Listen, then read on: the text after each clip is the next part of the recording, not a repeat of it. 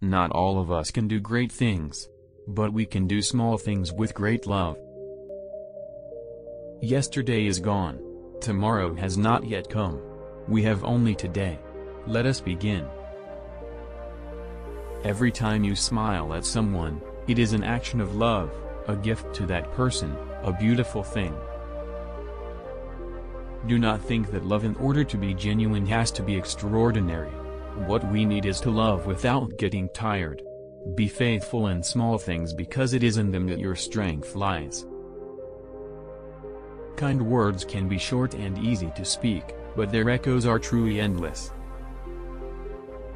The most terrible poverty is loneliness, and the feeling of being unloved. Let no one ever come to you without leaving better and happier. Be the living expression of God's kindness, kindness in your face, kindness in your eyes, kindness in your smile. If we have no peace, it is because we have forgotten that we belong to each other. What can you do to promote world peace?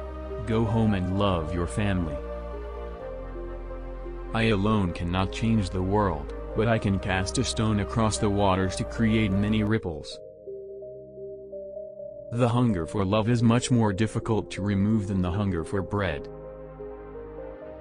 Prayer is not asking. Prayer is putting oneself in the hands of God, at His disposition, and listening to His voice in the depth of our hearts. I'm a little pencil in the hand of a writing God, who is sending a love letter to the world. If you are humble, nothing will touch you, neither praise nor disgrace, because you know what you are. We know only too well that what we are doing is nothing more than a drop in the ocean. But if the drop were not there, the ocean would be missing something. I can do things you cannot, you can do things I cannot, together we can do great things.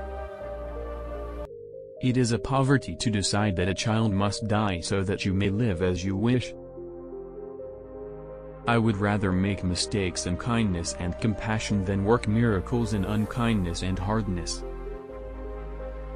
Let us make one point, that we meet each other with a smile. When it is difficult to smile, smile at each other, make time for each other and your family. Never worry about numbers. Help one person at a time and always start with the person nearest you,